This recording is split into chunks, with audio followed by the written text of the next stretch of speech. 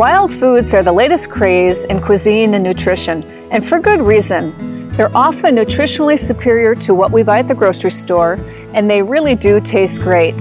Fortunately, there is wild food growing all around us. Wild foods can be found in our backyards or really anywhere there are green things growing. Edible plants grow at your front doorstep, in the forest, even in the city. The best places to find wild foods are old farm fields or places that were once cleared, but just about anywhere will do.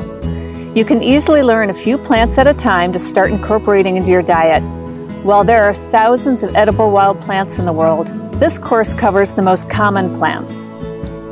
I chose those that I eat myself and that I find delicious, and also those plants that are easy to identify.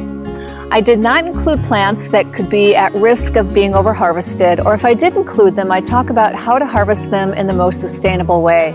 I also did not include plants that could be confused with more toxic plants. In this course, you'll learn where you are likely to find each plant. You'll then learn how to identify the plant, and in some cases, learn which plants look similar. You'll learn what part to harvest and the best way to prepare it.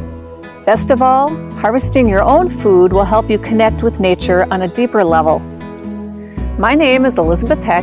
I'm an herbalist, and I've been working with plant medicines and wild foods for over 20 years. I teach plant identification, uses, and medicine making at herbal conferences around the country, and I am the president and founder of an herbal products company.